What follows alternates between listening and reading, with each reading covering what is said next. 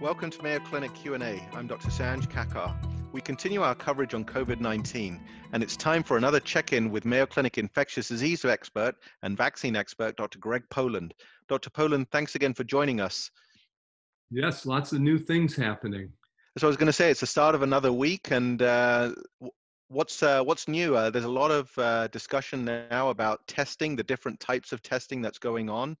Can you explain the different types of tests so our listeners have a better understanding? Yeah, Sanj, this is a great question because the whole issue of testing presupposes every plan about not only how we close down, but how we reopen.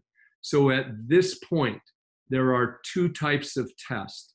One is meant to be diagnostic. This is where swabs put up the nose or in the throat, and what's called a molecular test, an RT-PCR, is done to determine, are you right now infected with the virus? Note that that doesn't work very early on in the infection. You have to wait a few days. The second type of test is a serological test. This is a test to determine, after you've recovered, was this COVID-19? In other words, do I now have antibodies against that virus? What we don't know, and this is really important, is what level of antibody is protective and for how long. If I'm having symptoms, I should not be asking for a serological test. Is that correct? Correct, because it would likely be too soon. In other words, like all viruses, it will be somewhere in the 7, 10, 14-day time period, more towards the 14, before that test would actually turn positive and us know definitively. So why is it important to have the serological test to see if you have antibodies? What does that tell you? You've already had the disease, so what information does one glean from that?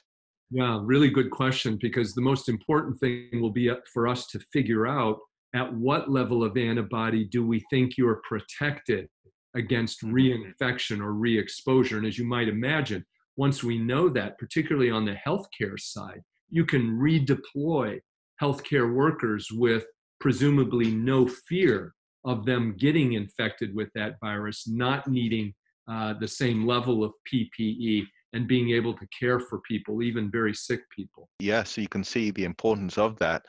In addition, we've been reading about home testing kits. Can you talk a little bit about that? Yeah, so the idea behind that would be to do what are called lateral flow or point of care assays. And presumably they could be done at home. It depends on whether you're taking a sample or whether you're doing a blood test with a finger stick. And the latter will be the more common. And the idea, much like a pregnancy test, for example, or maybe a flu test, is that you could determine within 5, 10, 15 minutes whether or not you had been infected. Now, one precaution in all the enthusiasm, and rightly so, because we need these tests, but one precaution is nobody has defined well what's called the operating characteristics of the assay. In other words, when you're positive, in other words, if you're infected, what percent of the time does the test show that? When you are not infected, what percent of the time does the test show you as negative? And that really does need to be figured out. These are assays that have been granted emergency use authorization. So they haven't gone through the normal kinds of testing that would be true of a test offered, say, at a hospital or a clinic. So what would be your message then to somebody who's listening to this who feel that they have symptoms? Should they try this home testing? What would be your message to them? Yeah, I don't think the home testing is immediately available. And I think the prudent thing to do would be to contact your physician and determine what assays do they have available to them in the healthcare setting that they're in. Now, we're also seeing more and more people now, CDC recommendations are to wearing masks. Everybody should be wearing masks. What are your thoughts about that? And also the impact of social distancing? Yeah, the impact of social distancing, and I'll take that one first, are real. As people get isolated, we tend to see things like substance abuse, depression, eating disorders, anxiety, even suicide. And, you have to realize in the last 20 years, we've had a 35% increase in suicides in the US. And by the way, a goodly proportion of that in people in the healthcare setting. So this is really an important issue. My daughter, who's a mental health professional, calls it the second wave of the pandemic. So I think we're going to have to attend to that and attend to that well. The issue about masking is an important one in terms of this whole concept of flattening down and elongating out this curve. And the idea there is in the medical setting that every healthcare provider and every patient would wear a mask. On the public side of things, they are homemade masks, not medical masks. And that's another whole discussion, but wearing masks is important, I believe, and can be helpful. This is particularly true because 3 new models have been released now, showing that, if you will, the danger cloud, let's call it, around somebody breathing, coughing, sneezing is probably larger than the 6-foot rule that has been generally used and can extend out as far as 30 feet. So Dr. Poland, we've talked about the different types of testing. How will this allow us to reopen moving forward? Yeah, great question. It definitely helps us reopen on the medical side. In other words, once we know what doctors, nurses, and other healthcare workers have in terms of an immunity status, we can redeploy them to see patients with a much lower level of PPE and presumably without risk. Other sectors of the economy are the same thing. In fact, interestingly enough, people have been talking about, do we issue an immunity card or passport so that if you're a school teacher and you have immunity, you can go back to teaching school. If you're a school kid, you can go back to school. And you can imagine that for every sector of the economy. In the private business sector, people who are immune could go back to work, and you just keep broadening that out. Talking about the social distancing of 6 feet, but you were mentioning that if somebody, for example, is symptomatic, 6 feet may not be enough. Can you just expand on that a little bit? Yeah, there have been 3 different models released since last Friday, actually, showing they're all computer simulations, by the way, but showing, for example, in a grocery store, if somebody were to sneeze, that you are probably at risk for as much as 30 feet or more around that person for many minutes. They didn't specify how many. Another model showing that if you're outside, which is interesting, and you are behind somebody who is exhaling, sneezing, or coughing, let's say you're behind a runner or a bicyclist, you might have to be 30 or more feet away from that person in order to eliminate or at least dramatically reduce your risk of inhaling possible virus. And that's part of what's driving not only the social distancing, but the masking. I think you can see the weekend, it was nice weather, people walking outside and keeping their distance. But as you said, if you're behind a runner who sneezes, even you think 6 feet is far, you can see the need for wearing the mask. Thank you for explaining that to us. I was wondering if you could also explain to us, we're hearing about flattening the curve, and so I think we all understand what that means, but now what we're hearing words like the curve is elongating. Yeah. What does that mean? So the idea behind it is you have this peak in cases followed about 5 to 7 days later by a second peak in terms of hospitalizations, critical care, and then a little bit later, a peak in deaths. So the idea is to flatten down those, and by doing that, you elongate that out. The idea goes something like this. Let's say you're in a small community and you have a 200-bed hospital.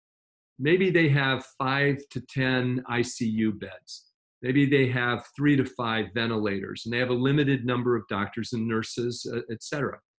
If you admit 2 or 3 a week, you can probably care for those patients well, and they'll likely survive if they can survive that disease. But what happens when you admit 20 or 50 or 100? Well, now you don't have enough ventilators, you don't have enough specialists, you don't have enough medications, and the mortality rate goes up. So the trade-off here is to elongate out how long people might be getting sick, and by doing that, flattening those peaks that I mentioned so that you can care for each of those people, those patients well, and increase their chances of survival. But in doing so, does that mean our time to reopen may be elongated itself? That's the trade-off. I mean, fundamentally, and I hate to put it this way, but fundamentally, this is going to be a decision between lives and dollars. Wow, that's a sobering thought to Wow. hear. We've also heard about different trials. We've heard about the plasmapheresis trial, but we've also heard some medications being started. Do you have any update on how those trials are going? Yeah, Sanj, very, very important question. Thank you for asking that.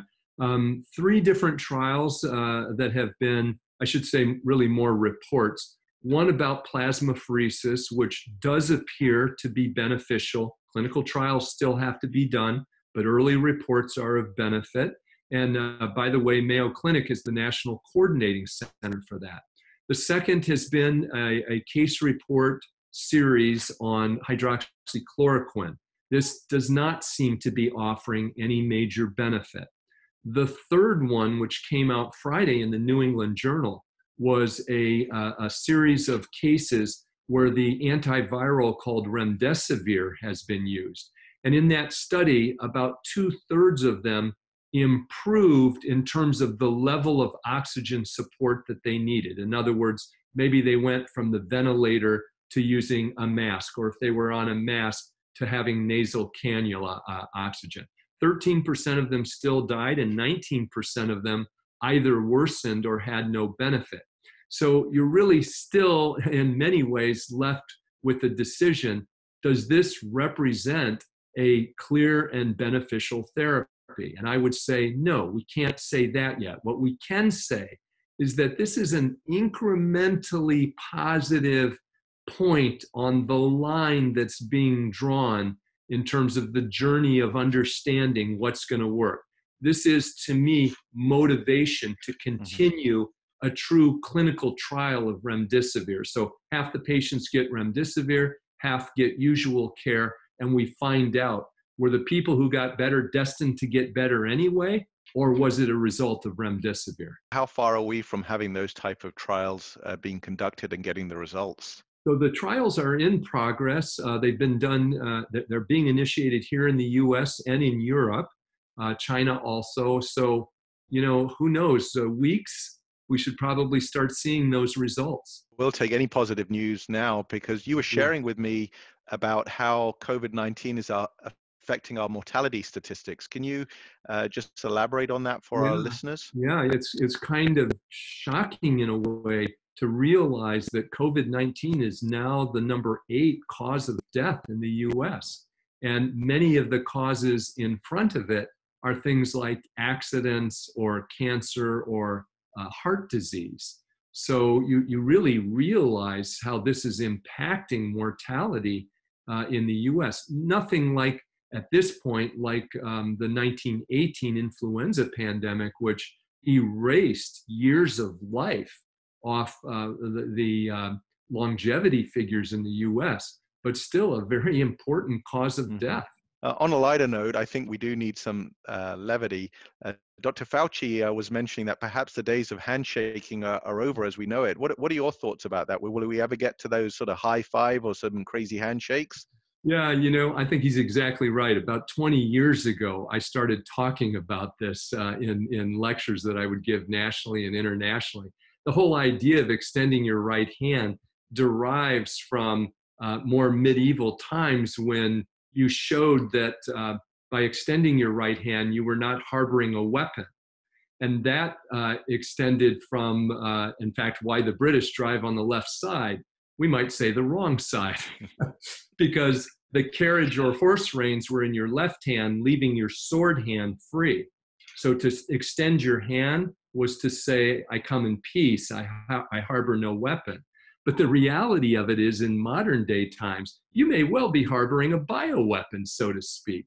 So I think there are much more safe and culturally appropriate ways to indicate a greeting. The British have always been ahead of the curve, so now that I understand, they were always driving on the right side of the road. Anything else, Dr. Poland, that you'd like to include that we didn't talk about? I think one other thing on the medical side, which is sort of astounding when you think about it. You know, it was a great thing when smallpox was eradicated as a scourge on human health. We are close to eradicating polio in the world. And it was announced over the weekend that the Global Polio Eradication Initiative is going to have to be put on hold during this COVID-19 crisis. And, you know, while we're not talking about the same number of deaths with polio or anything like that, it makes you realize anew the gravity and the impact of COVID-19 on the world. But hopefully we get through this and we can launch back up, as you said, the Great Polio Initiative. Our thanks to Mayo Clinic infectious disease and vaccine expert, Dr. Greg Poland. As always, great information to help our listeners stay up to date with the COVID-19 pandemic. Thanks, Greg. Good to be with you, Sanj. Take care. You too. Mayo Clinic Q&A is a production of the Mayo Clinic News Network and is available wherever you get and subscribe to your favorite podcasts. To see a list of all Mayo Clinic podcasts, visit newsnetwork.mayoclinic.org. Then click on Podcasts. Thanks for listening, and be well. We hope you'll offer a review of this and other episodes when the option is available. Comments and questions can also be sent to Mayo Clinic News Network at mayo.edu.